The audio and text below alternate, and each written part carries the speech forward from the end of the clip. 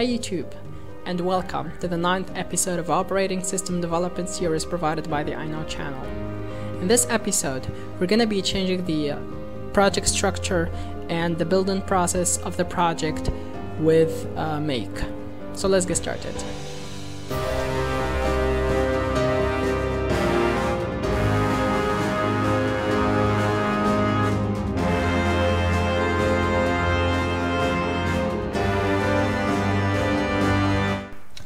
Hello guys, welcome again. So this episode will be about, we're going to be focusing on the building process more and more. Since I have changed the building process from the normal bash terminal file to the Make technology, Make tool. But before that, I have uploaded the project. I'll show you how to download it from GitHub. So first of all, open up terminal and go to where you want to download the project, say desktop for example. Now I'm inside desktop. Now what you have to do is type in git clone and then the address of the project. So it's git clone https://www.github.com/iknow/brain/edos.git. Now this is going to create a new folder in your desktop which contains the entire project. Great, now we're done. The repository is available online, you can check it out. https://github.com/iknowbrain/edos. So this is the official GitHub account of Iknow Brain. And there you go, that's the project. Great. Now let's go ahead and go to that folder, cd edos. Now we are inside that folder. So here we have, as you can see, I have changed the structure of the project. So instead of having a bunch of new folders and stuff, all we have our source folder, which has all the C and assembly files, including the kernel.c, and an include folder that has the headers that are not going to be compiled. Okay, and we have a README there in the license, and the new thing is the make file. So instead of the build.sh file that we have in previous episodes, now we have a make file. So first of all, let me demonstrate how this is going to work, and then I'm going to dive into the code, the content of that file. So the make is a tool that allows you to build your project in a very, very smart way. What I mean by smart, for example, is that if you build all of these files, you compile them, for example, and you have not yet compiled this one, when you rebuild the project, it's not gonna rebuild everything. It knows that those has not been changed, so it's not gonna leave them as it is. It's gonna build the utility and then combine them together once more. So it's very smart, and it's also very efficient. So when you go to the folder project, the directory of the project, and you type in make, the make tool is going to search for a file called makefile, which has a code that tells it how to build the project. So since now I'm inside the project directory, Nidos, I'm going to type in make and then press enter. Now as you can see, the project has been created for me and it works, and it has executed all of these commands. See, it has executed all of these commands automatically. So now if I type in make again, it's great, whatever.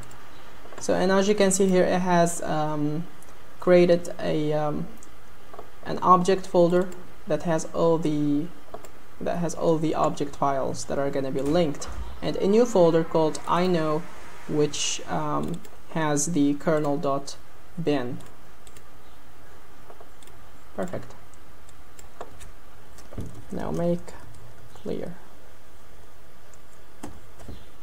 The clear removes everything new, so everything inside the object folder has been removed. Great. Now let's dive into the make file. Now here's the make file. Now, the syntax of the make file is pretty straightforward. You have a target that you want to build, and you have a dependency. That dependency is a target in another place. So for example, the link here is a dependency, but it is also at the same time a target. So that when we hit, for example, make run, it say, oh, I need to build run, but run requires the existence of link. So it goes to execute link. Link says, okay, I want to build link, but I need the existence of compile and these objects. So it goes and builds the compile, and then it returns back to build the objects, and when these two are available, then it goes back to execute the script, and then after that it goes back to the run command since link became ready and execute the script behind it. At the top here we have a bunch of variables used by make tool to make it easier to change to make it easier to work on multiple environments. For example, here we have the emulator equals chemi-system-i386. In other versions of Linux, it's only chemi. So by making a variable here, whenever you change your environment, all you have to do is to change the names of these packages just right here. We don't have to touch anything other than that. To access a content variable, all you have to do is to type in its name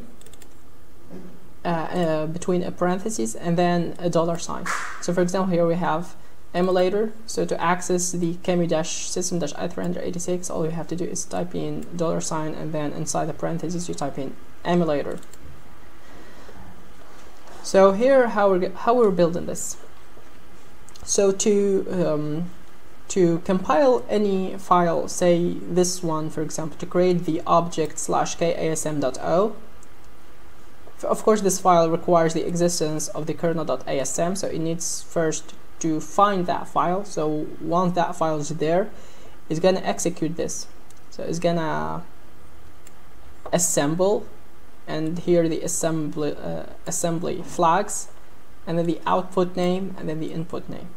If you get back on the top here, the assembler will be replaced with the word NASM, and the assembler flags are going to be replaced with the words -f elf32, and then finally -o, the output name, and the input name.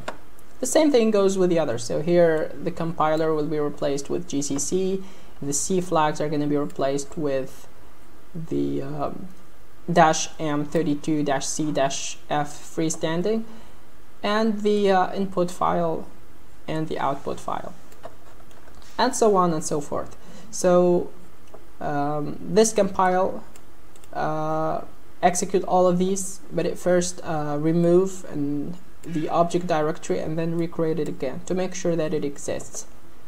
And for the link, it requires the existence of all the object files that are defined here. So object kasm.o, object kc.o, and so on, that are going to be built down here.